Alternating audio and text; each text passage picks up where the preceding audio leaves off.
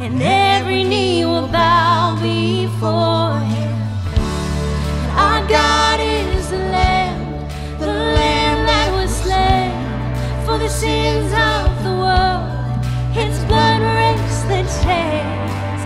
Every knee will bow before the Lion and the Lamb. Oh, every knee will bow before him.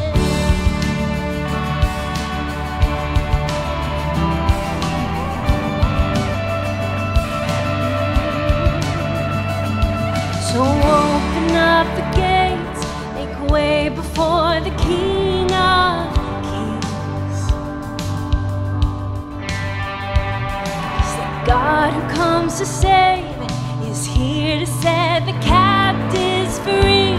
For who can stop the Lord Almighty? Our God is alive, the Lion of Judah. He's roaring with power and fighting our battles, and every knee will bow before him. Our God is the Lamb that was slain for the sins of the world. His blood breaks the chains. Every knee will bow before the Lion and the Lamb. Oh, every knee will bow before him.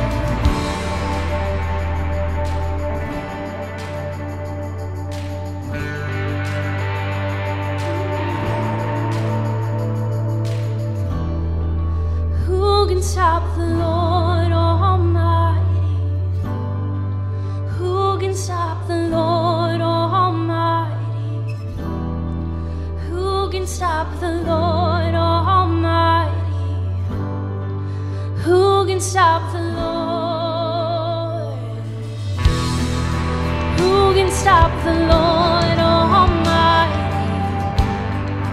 Who can stop the Lord Almighty? No one. Who can stop the Lord Almighty? Who can stop the Lord?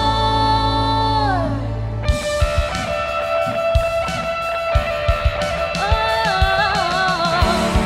our God is alive, the Lion of Judah.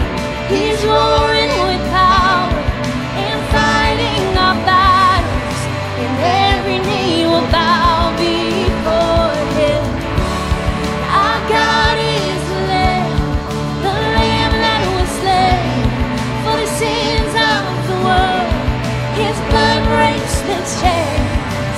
Every knee will bow before the Lion and the Lamb. Oh, every knee will bow before him.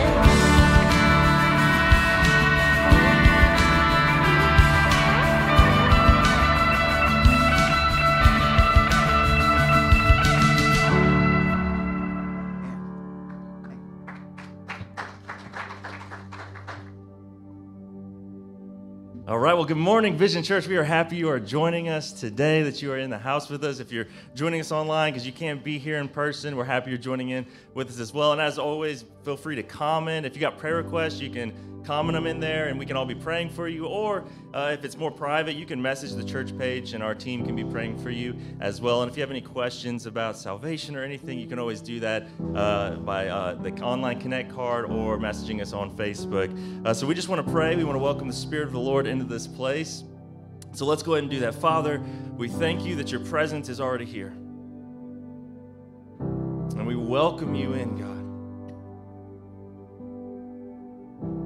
We invite you in, God, that we want you to be here, that we know you have full authority to go anywhere you want, but we want you to know that we want you here.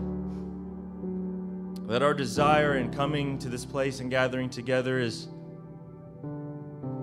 to seek your face and to hear from you and to worship you and bring glory to your name. And so, God, I pray for every heart listening right now that is burdened or tired, just struggling. Maybe they can't even put words to how they're feeling. God, that I pray right now that your Spirit, the Holy Spirit, would pour down over them and they would feel your peace and your comfort and your joy. that they would feel relief from whatever is that burden that is on them. So God, we come to you right now and we surrender to you and we lay down all of our burden, all of our guilt, all of our shame. We repent of our sin because we want to worship you freely with open hands. We don't want anything hindering us from coming to you. And so God, we give it to you now. Father, we thank you for Jesus. He's the reason we are here. He's the reason we're alive. And so God, we want to worship him today. This is all for him.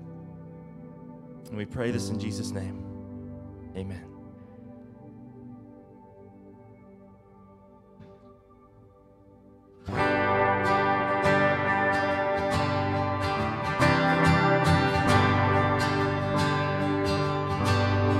And I searched the world, but it couldn't fill me. A man's empty praise and treasures that fade are never enough. Then you came along and put me back together. And every desire is now satisfied here in your love. Come on, church, lift this up. Oh, there's nothing better than you. There's nothing better than you, Lord. There's nothing is better than you.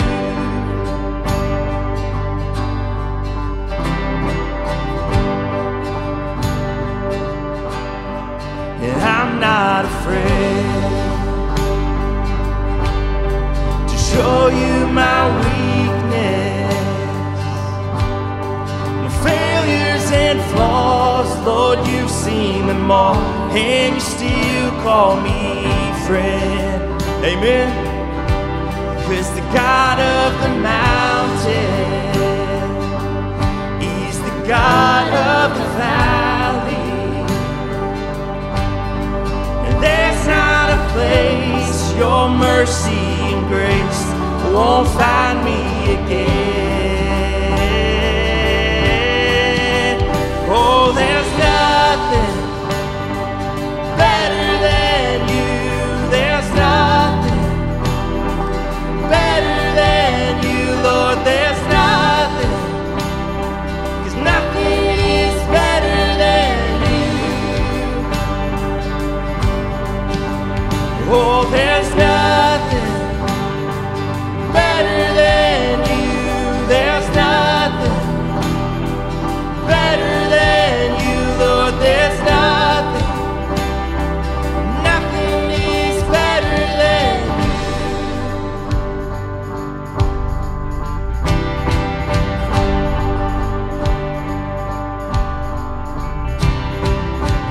You turn mourning to dancing.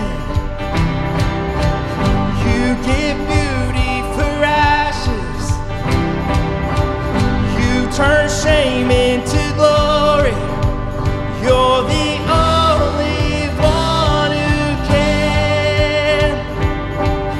You turn mourning to dancing. You give beauty for ashes. You turn shame into glory. You're the only one who can. You turn graves into gardens. You turn bones into armies. You turn seas into highways. You're the only one who can. You're the only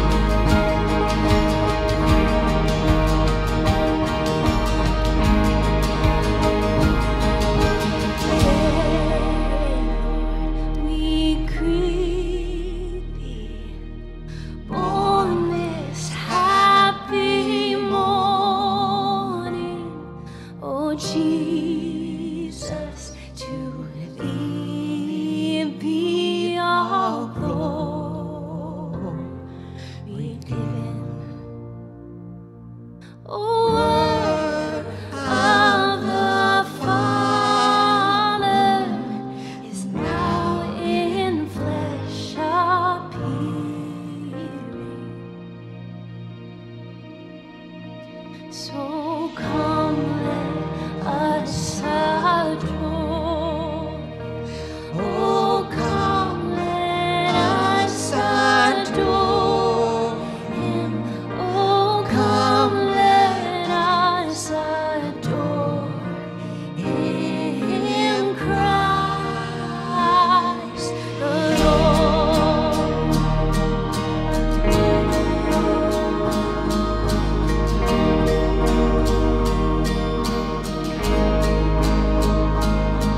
His name shall be Wonderful Counselor. His name shall be Everlasting Father. His name shall be Prince of Peace, Mighty God. His name shall be Emmanuel, and we'll praise your name forever. We'll praise your name forever. We'll praise your name forever. Christ the Lord. We'll praise your name forever. We'll praise your name forever. We'll praise your name forever. Christ the Lord.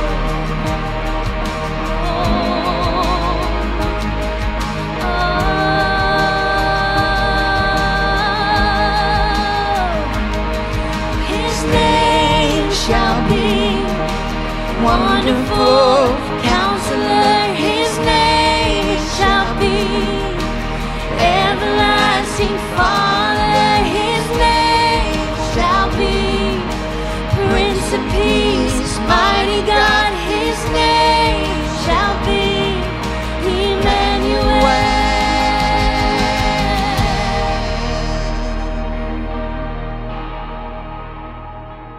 Oh, come, let us adore.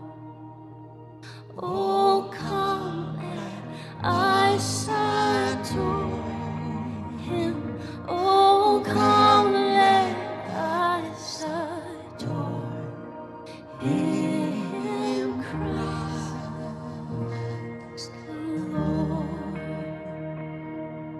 God, we are here to worship and adore you, God. God, in this season, that we remember that you sent your Son, God, to live this human life. God, and in his birth, he was sent later to his death on a cross for us, God. So we praise your name forever, the name above every other name. The only name we cling to, the only name that truly matters, the name of Jesus Christ, our Lord. So God, I pray in this season of distractions that, God, we come with a spirit of adoration and thanksgiving to your throne, God. That despite our circumstances, that despite what valley or mountaintop we might be on, God, that you deserve our praise forever and ever. So God, we pour out all of our praise to your feet, God. All of our worries, all of our anxieties, all the messy parts of us, we pour out at your feet as an offering, God, because you deserve it all, the glory, God, for delivering us from our mess, from calling out of the darkness into your marvelous light. God, we praise you for it all, for the things that hurt as we were refined by fire. God, we praise you for that too. God, we praise you for spiritual growth even when it's uncomfortable. God, you are good and you are moving and you are working and you are faithful. God, we praise you for the people in this room, that they aren't here by accident, but God, they have been called to this small unit of your family. God, to encourage one another, to sharpen one another. God, to point us back to you. So God, I praise you that we can sing of one accord, one voice for one name, Emmanuel. God, I thank you that you are with us here in this place right now. So God, this service is yours. Every word we speak, every word we sing, every action, God, it's yours. So God, would your spirit move in a mighty way, in the way that only you do, change, transform, convict, speak God, we love you. In Jesus' name we pray. Amen.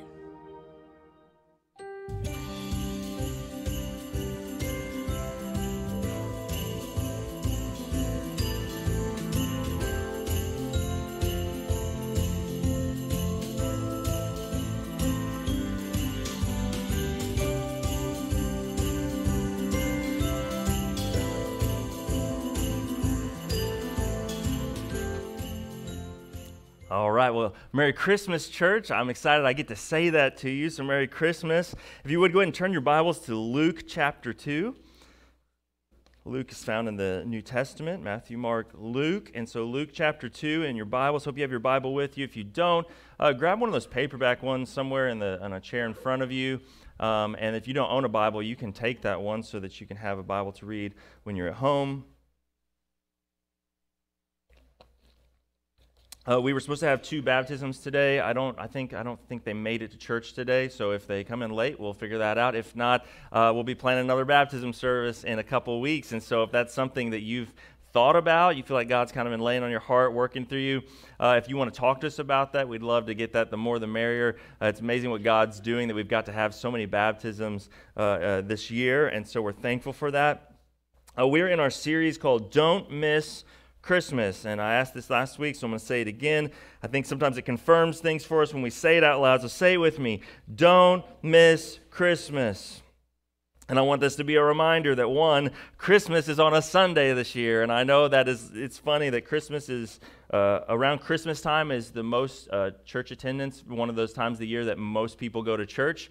You know, it's one of the least attended Sundays of the year when Christmas lands on a Sunday, which is just really weird. I know many of you are going to be out of town and you just can't be here, or you're going to have a new baby. Like we got a couple people that's going to have a new baby, and if you can't make it, I understand that. But if you're going to be home and you're not doing anything, make plans, start inviting people, make plans to be going and picking people up and bringing them to church. It's going to be awesome. We said to have the kids come in the PJs if they want to. We're going to have a gift for the kids. I believe the kids are going to be maybe even singing a song, and so it's going to be awesome, and so we want you to be here. And so I wanted this to be a reminder for us. This is a busy time of the year, right? So don't get lost in it, because some of us, that's already happening. And maybe even before Thanksgiving, you were already starting to get lost in the mix and the hustle and bustle and everything going on. So don't get lost in it. Enjoy this time. It's a special time of the year. It's also a time where many people are grieving, and I understand that. But find that enjoyment. Gather around the people you love. Spend that time together. But also, most importantly, focus on Christ. I promise, if you make this holiday season about presents or parties or food, you will end up missing Christmas. But if you want this to be one of the best Christmases you've ever had, focus on what really matters. Focus on Christ, and then spend that time with family, focusing on Jesus. In this series, we are looking at different people in the story of Jesus' birth, the real Christmas story. And these people either almost or they did miss Christmas. Because of the choices they made, something's going on in their life, they missed out on seeing Jesus born. Last week, we talked about Joseph, which is Jesus' earthly father, the stepdad, if you want to call that, the one that raised him and provided for him. Joseph chose the hard thing, and he didn't miss Jesus. You get that? He had every right or every way out to run away, divorce Mary, get out, and he took that time and he chose the hard thing, and he pondered and he considered these things, and God spoke to him and said, "This is of God. Joseph, you're a part of this plan." And he was obedient to what God said, even though it was hard, even though it disrupted and messed up his life, and it was very scary for him. He still trusted God, and he chose the hard thing, and he didn't miss Jesus. Often when we're choosing the easy things in life, that's when we miss Christ. That's when we miss Jesus in our lives. Many of us are so busy checking our boxes off, right? Checking our boxes off of life. You know, I did this, woke up, went to work, got this done, got to go get the groceries, got to go do these things, got to take the kids over here. We're so busy checking our boxes off, saying, okay, we did what we were supposed to do, that we miss what God is doing, what God is wanting to do. For a Christian, you should wake up every single day and take a moment, thank God that you're alive, and say, God, how do you want to use me today? What do you want to do in my life today? Many of us, we jump up and say, what do I want to do today? What am I going to do? What is my list today? When we should be surrendering to God and saying, God, what is your list for me today? What do you want to do in me today? I've said this before, but I just want to reiterate this, that as Christians, Jesus isn't just a part of your life. That's not what it is. And I think Americans, for the most part, and there's many other people around the world that call themselves Christians or they're churchgoers, and Jesus is just a part of their life. Listen, as Christians, Jesus isn't just a part of your life. He is your life. Like, He is the reason you're alive. And so the reason we exist and live is for the glory of Jesus Christ and to make sure other people know Him. And many of us, man, we're so busy and we're running around and we're focusing on what we want to do that we're missing out on what God wants to do. That we say, okay, Jesus is my Sunday friend, but Monday through Saturday is about me. And that's not the way Christianity is designed by God to work. It's that Jesus is the center of your life and your universe. And yeah, you might have other things going around it, but Jesus is in the center of that. He's not one of the other things that rotates around your life. He is your life. And with that in mind, let's look at Luke 2. We're going to see Luke's account of Jesus' birth. We're going to read 1 through 7. It says, in those days, a decree went out from Caesar Augustus that all the world should be registered. This was the first registration when Quirinius was governor of Syria. And all went to be registered, each to his own town. And Joseph, it's our guy from last week, also went up from Galilee, from the town of Nazareth to Judea, to the city of David, which is called Bethlehem, because he was of the house and lineage of David, to be registered with Mary, his betrothed, who was with child. And while they were there, the time came for her to give birth, and she gave birth to her firstborn son, and wrapped him in swaddling clothes, and laid him in a manger, because there was no room, there was no place for them in the inn. Let's pray. Father, we thank you for your word. We thank you that for this season that we get to put extra focus on the birth of Jesus and study it and know it, and it brings so much joy and comfort to us, God, to know what you did to send your only Son into this world, to come into this dark, messed up world, to live and die for us. Thank you, God, that you did that. So God, I pray right now that you would convict us that when we've been serving our own purposes, when we've been just caught up in the busyness of life and we're tired and we're busy and things are crazy, God, that we've missed out on what you are doing, that we've missed Christ in our lives. The opportunities we've missed to share the gospel with others and to love on others and to see miracles and to see you move because we were selfish. So God, convict us of that today. Open our eyes to where we have disobeyed you. Open our eyes to where we've missed those opportunities, where we've missed out on Christ. But God, also remind us by the power of the Holy Spirit that there are more opportunities. There are opportunities today and tomorrow and the next day to say yes and to be obedient to serve your purposes. Give us boldness, God, to live for you despite what our world looks like. We pray this in Jesus' name. Amen.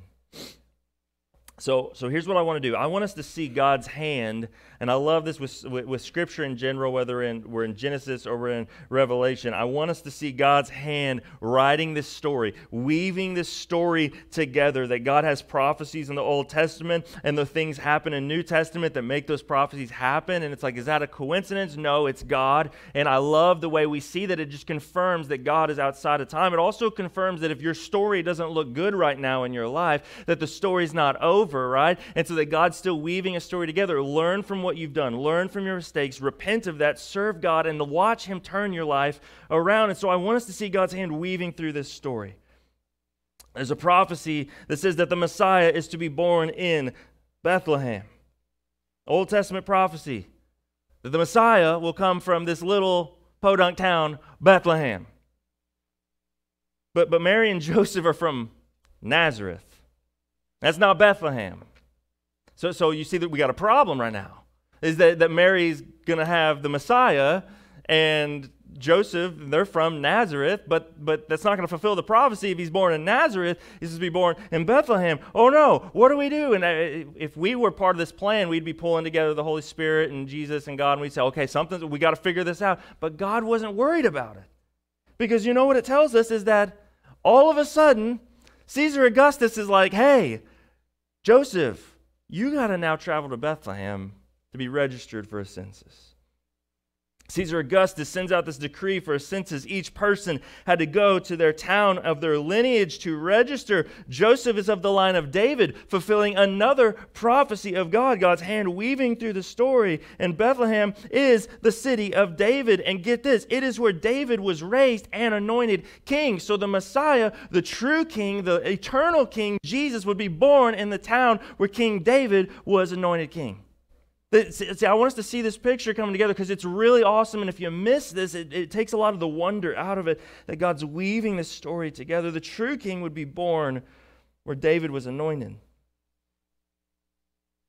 And then we read this famous verse in verse 7. It says, she laid him in a manger because there was no place for them in the inn.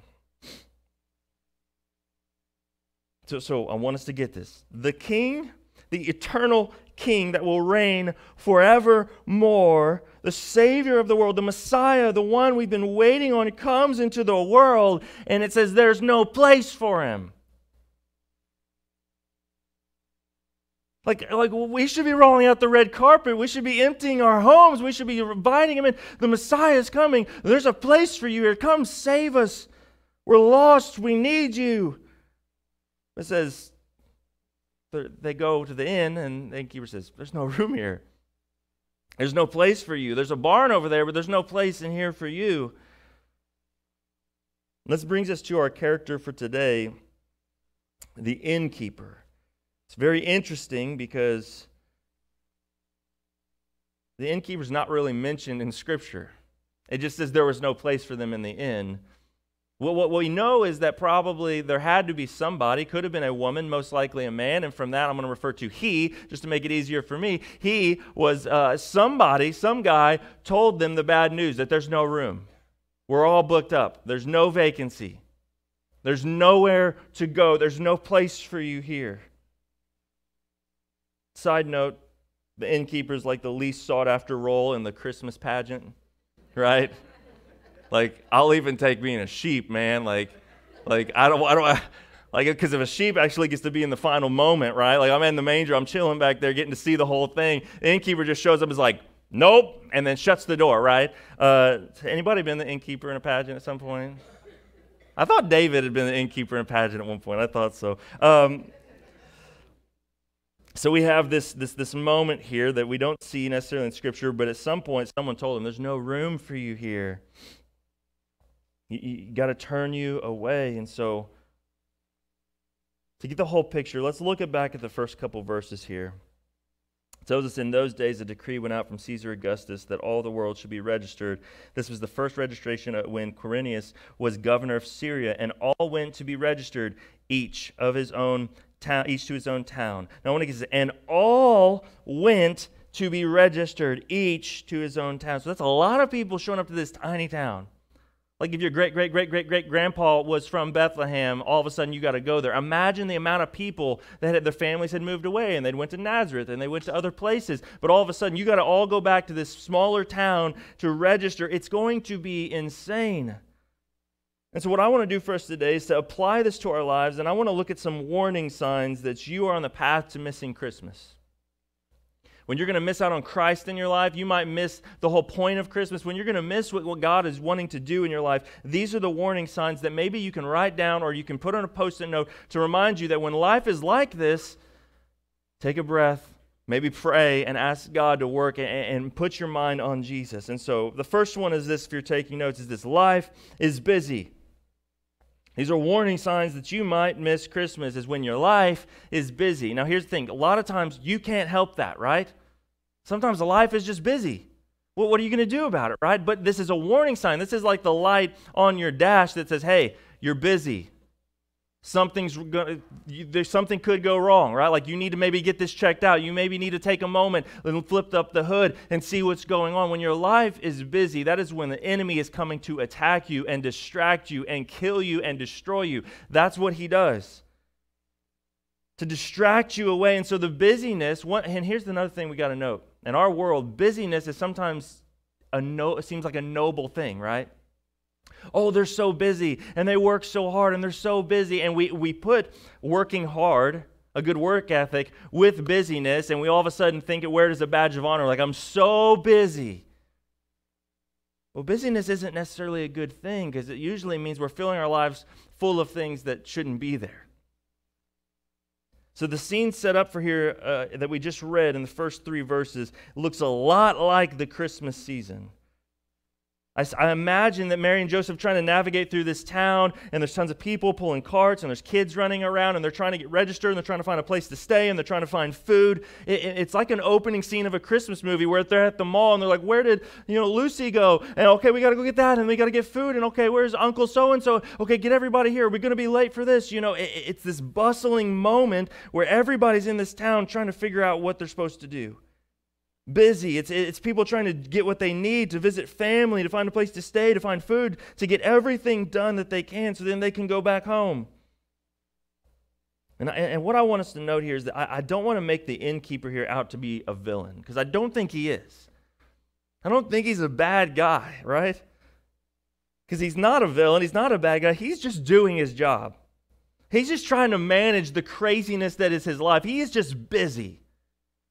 Like behind Mary and Joseph, as he's turning them away, he's got a long list of other people he's got to turn away as well. That it's just crazy for him. And business is really good for him, right? Like this is like what he's been waiting for. Is like he thought he was going to have to close up shop, and then all of a sudden, thousands of people come into town, and he's doing really good, but he's just trying to manage what's been handed to him. He's just very busy. The innkeeper probably had no clue the importance the baby in Mary's belly held.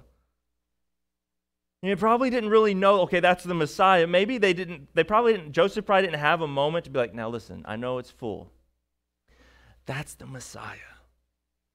Hook me up, right? Like, I doubt that probably happened, and if Joseph did do that, it probably just encouraged him to kick him out even more. Like, we don't want any crazy people in here, right?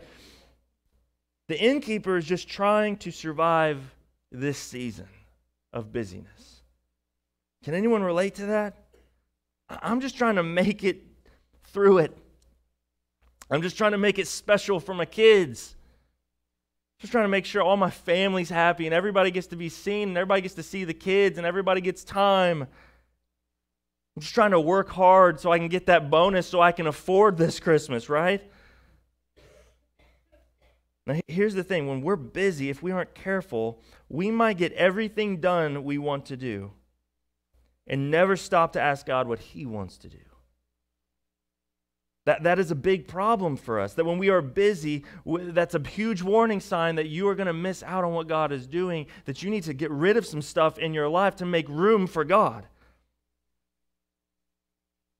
With all that being said, I want to make this clear that it was God's design for Jesus to be born in a stable. The innkeeper did not mess up God's plan. In fact, I think that's exactly the way it was designed, because the whole other sermon here is that Jesus being born in a barn around livestock is the most humble way to come into earth to share, I'm here for all people. That He wasn't born into a palace, and He was unapproachable, and He was just this prince and this king that just was raised separate. No, He was born poor in a barn. Approachable, that even shepherds that were a long way off could come visit Him. Like the King of the universe was born, and shepherds get to come talk to Him. So Him being born in a barn, it wasn't messing up God's plan. I believe that was God's plan from the start. But by the innkeeper not making room for Jesus, he missed out on seeing the Savior of the world be born. He missed out on that. He missed out on that moment. Because he was busy. Not a bad guy, just busy. And I think that's many of us. We're not bad people. We want to serve God. We want to love God. We want to be used for Him. But we're so busy that we just don't have time, right? I just can't deal with that right now. I'll deal with it later. That leads us right in the next part. Look at verse 4 here.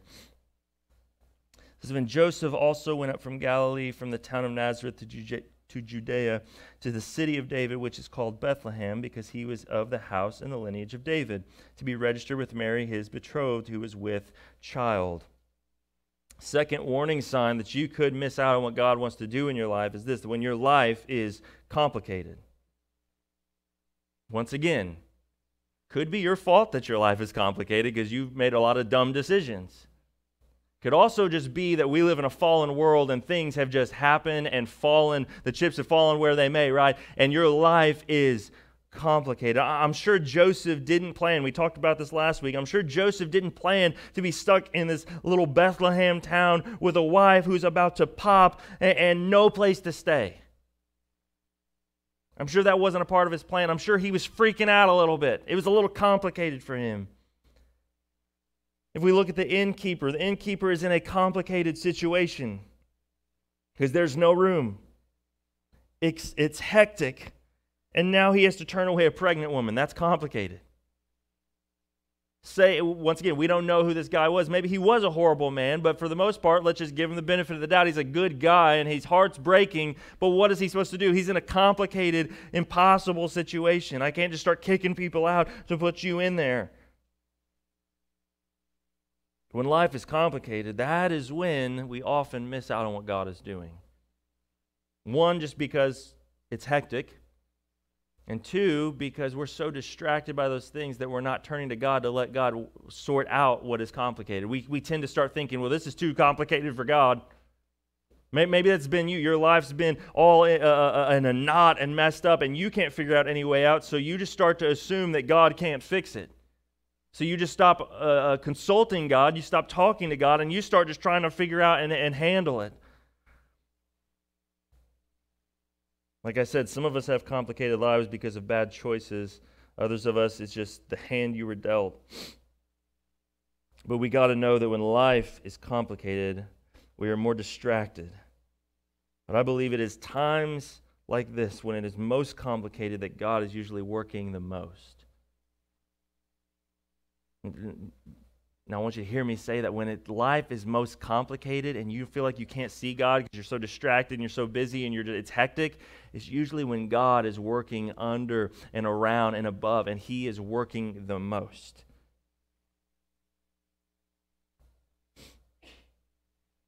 So don't miss Christ. Don't miss what God is doing in your life because it's complicated. Life's complicated. I hear people say all the time, I just don't have time to go to church. My life is just too crazy right now. Well, from a biblical perspective, if your life's crazy, church is probably where you're supposed to be, right? But our minds, our human minds, and the enemy spreads these lies to us, says if your life is complicated, if your life is crazy, if your life is busy, you don't have time for this. You don't have time to just stop and pray. You don't have time to help that person. You don't have time to be generous. You don't have time to go to church. You don't have time to read your Bible. You got to figure this out. And that pressure weighs on you, and those lies are just pounding in your ears the whole time. God is wanting to work, and He's moving around your story, and He's wanting you to surrender to Him so He can have His way in your life.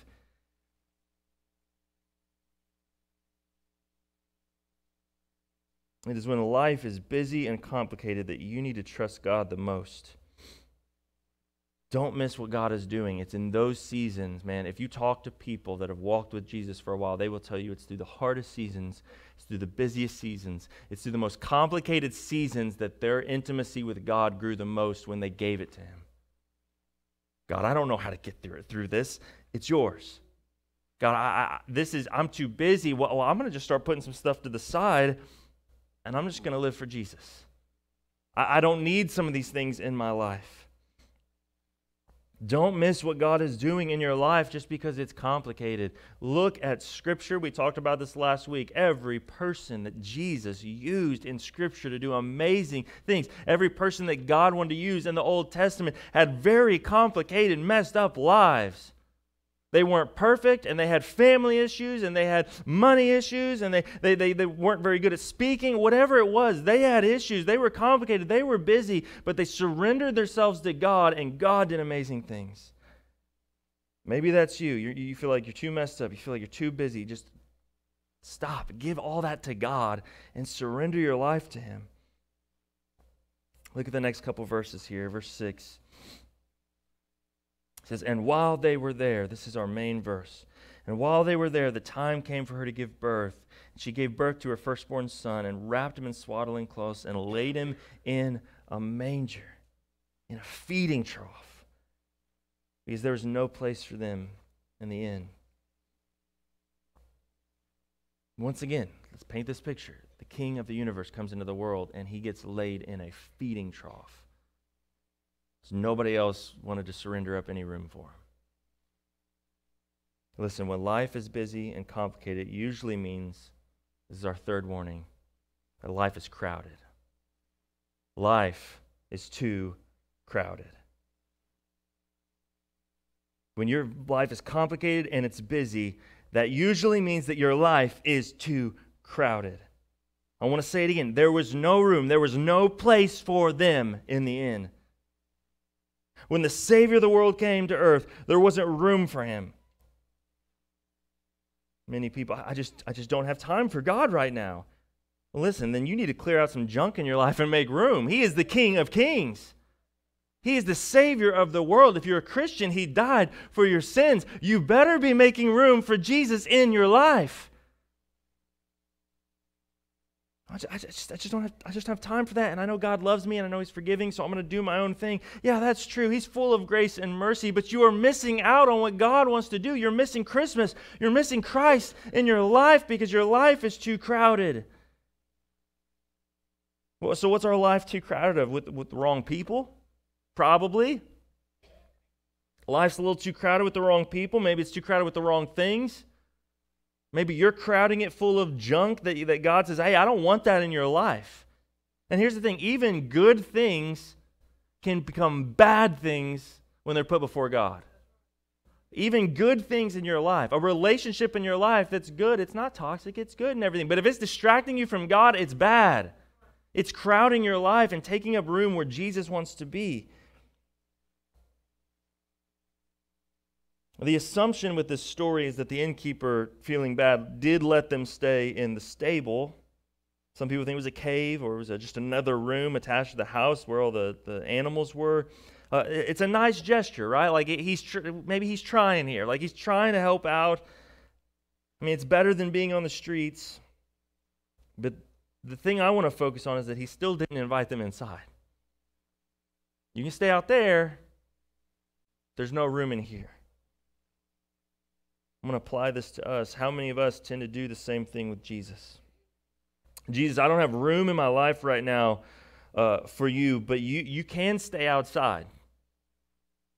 There's this stable in the back of my life that I very rarely go to and I don't really care about, but I want to know where you are. Jesus, hang out here, and because there's no room in my life right now for you, and I'll come get you when I want you. Shame on us.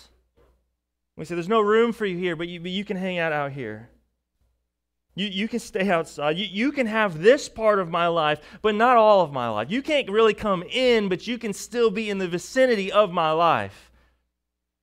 Well, that's not truly being a Christian, because a Christian is Christ indwelling you, is the Spirit of God living in you, that you are now the temple of God, that the Spirit of God lives in. Not lives in the barn out back. Lives in you and works in you. Maybe that's us. You can have this part of my life. You can have my Sundays, but not the rest of my week. You can have this part of my life. You can have my mornings where I'm drinking my coffee and I'm going to read, a devotional, which is wonderful, but I'm just going to do that, but then I'm going to go on about my life and not think about you anymore. You can have those parts of my life, but God, Jesus, you can't have it all. You can't come in, but you can stay out there. You treat him like a genie. I want you to stay here where you are, and when I need you, I'll come get you. Many of us, we pack him away like Christmas decorations. We just bring them out once a year when we want to enjoy them. Go get the Christmas decorations, blow the dust off, haul them upstairs, haul them out of the shed, get them down from the attic, and put them up. Oh, it's beautiful. Season's over. Throw them back, right? Like, whoop. And many of us do that. Hold on now. We're getting excited. Life is too crowded with so much junk. So if your life's busy, if your life's complicated, it's because it's too crowded. Clear out the junk in your life. Clear out some people in your life. You better make room for Jesus in your life. I'll close with this. I heard this story. I don't know if it's true, but as I was researching this, I heard this story about a kid's Christmas pageant. And there was a little boy that had been coming to church, hadn't been raised in church, didn't really know all about it. He was just a young boy, and he was getting excited about being in this pageant. Well, he gets the role of the innkeeper. And he's excited about it. He doesn't know what that role means. He's just excited to be a part of something. So he gets the role as the innkeeper. His line, sorry there's no room in the inn, and shut the door. Now that's all he has to do. Well, the day came for the Christmas pageant, and everybody's there, and parents are there, and it gets a moment for his line, and Joseph knocks on the door. He opens the door. Mary and Joseph are there, and they say, hey, can we stay here? And he blanks out. What's my line again? He's just so excited. He just forgets his line. And the adult director of the show is on the side of the stage going, there's no room in the inn. And he's like, what? And he's just sitting there pausing. The lights are on him. He doesn't know what to do. There's no room in the inn. And he's like, oh. But he looks down, and it says that he saw Mary and Joseph, and she's pregnant, and said, this is awful. Not knowing the story, not knowing what he's necessarily supposed to say, the boy says, hey, I guess there's no room in the inn, but you can have my room. Once again, don't know if that's true, but it is beautiful. That a little boy, this innocence, and that's why I love kids, is because they say, I know what I'm supposed to do, but I don't want to do that. I know there's no room, but you can have my room. Come on in. And so Mary and Joseph are just like, okay. So they just walked in the door. I don't know if they just restarted the play or what they did after that, but they just walked in, and then the director's like, you had one job, kid. But man, what if that, come on, what if that is us? Jesus, man, this world says there's no room for you, but you can have my room. You can have my life. Our world wants to push you out of every single place it possibly can. They're not going to push you out of my heart.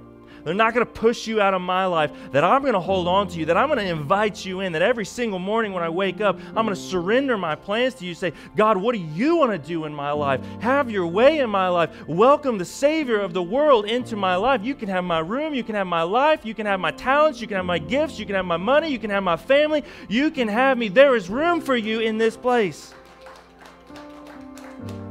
This is what following Christ is about. Take my life. Take my room. It is all for you. Man, isn't that beautiful? Once again, I don't know the innkeeper situation, but what I would have loved to have seen, and it would have been a beautiful thing, that what we would want to do if we're the innkeeper would be say, listen, all the rooms are booked up. There's one room left. It's my room. I'll sleep in the barn. You come on in. In fact, you make it your own. I'll clear all my junk out. I'll clear anything out you want. Make it yours. You can live here. That is what we have to do as Christians. When we come to Jesus, we don't say, hey, listen, you can have this corner in my room. You can have this one room in my house. You can have the basement. You can have the shed. No, we say, my life is yours. Clear out all the junk you want and make it yours. I've said this before, but when the Holy Spirit indwells a believer, He wants to renovate. When you move into a house, you don't keep the previous people's house stuff in there. You make it yours. That's what God wants to do when He indwells believers, is He wants to renovate and make you His. Life is busy. Life is complicated. Life is crowded. Well, listen, we're just going to be full of excuses if we keep going. We just stop and we say, Jesus, I'm going to make room for you. Even if it hurts, if I got to remove this person in my life, I really don't want to do that. But if I need to make room for you, bye.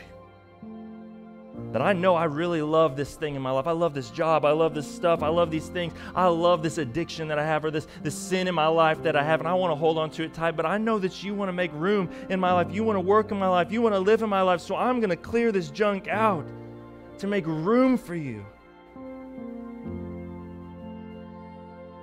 We look at the modern church. I don't want to be too judgmental here, but I feel like judge them by the fruits that they bear, right? We look at the modern church, and we just look like pretenders. We don't look like people indwelled by the Spirit of God, using for eternal purposes and to advance God's kingdom. We just look like fillers, space fillers that just come into church and we just leave and we do our lives. No, we need to clear out everything and make room and say, God, I am yours. You are the center. You are the foundation of my life. Use me. Everything I have is yours. That is the way we come to Jesus. So we're going to pray and we're going to worship some more, but I encourage you, let this be the moment. If you're feeling that conviction, embrace it. It's good. Because you can leave here not the same as you came in.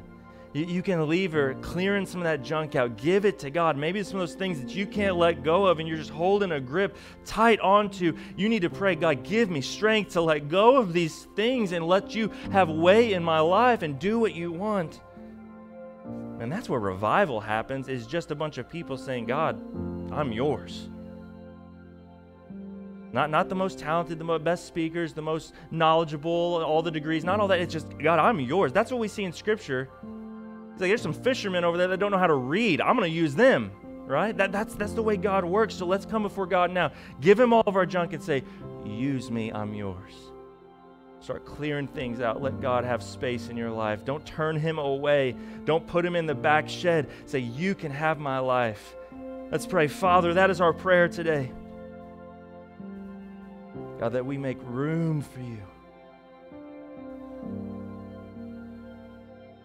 God, that we clear out all of this junk in our life that is distracting us from you.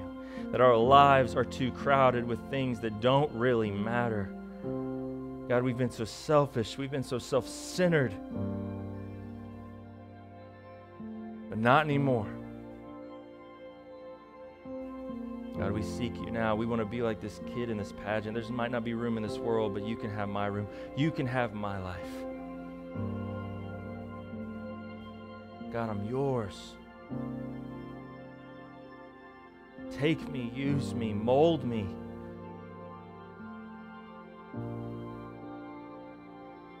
God, I pray that the people here that are struggling with some sin in their life, they're feeling that conviction, God, that you would just bring the Holy Spirit to bring peace to them.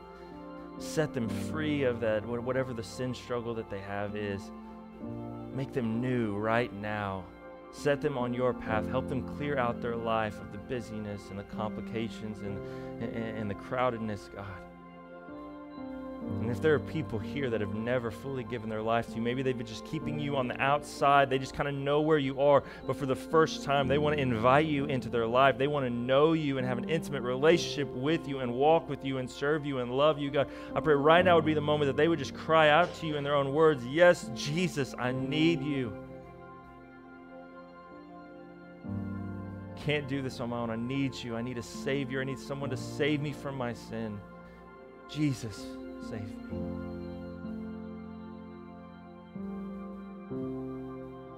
God, continue to move in this place as we continue to pray and we worship. We give this time to you. Work, have your way. We pray this in Jesus' name. Amen.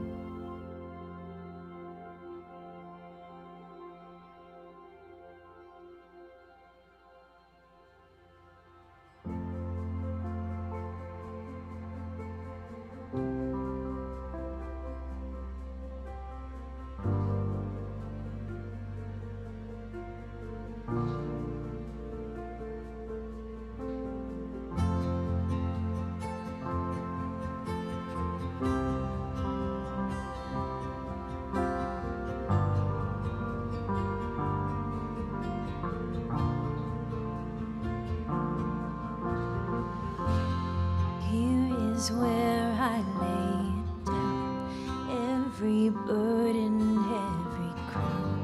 This is my surrender. This is my surrender. And here is where I lay it down, every lie and every doubt. This is my surrender. Now I make room for you to do whatever you want to do whatever you want to, and now I make room for you to do whatever you want to do whatever you want to. So here is where I lay it down, every burden, every crown. This is my surrender. This is my surrender. is where I lay it down. Every lie and every doubt, this is my surrender. Oh, I will make room for you to do whatever you want to. Just do whatever you want to. And I will make room for you to do whatever you want to. Just do whatever you want to, God. And I will make room for you to do whatever you want to do whatever you want to. And I will make room for you to do whatever you want to do whatever you want to. Yes, I will make room for you. So do whatever you want to. Just do whatever you want to. And I will make room for you. So do whatever you want to do whatever you want to. And here is where I lay it down. You are all I'm chasing now. This is my surrender. This is my surrender. So here is where I lay it down. You are all I'm chasing now. This is my surrender.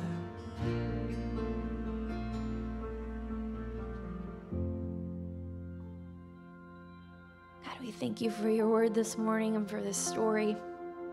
God, I pray that, God, if we felt the heaviness of conviction, that, God, we welcomed it because we want to look more like you, more like your son.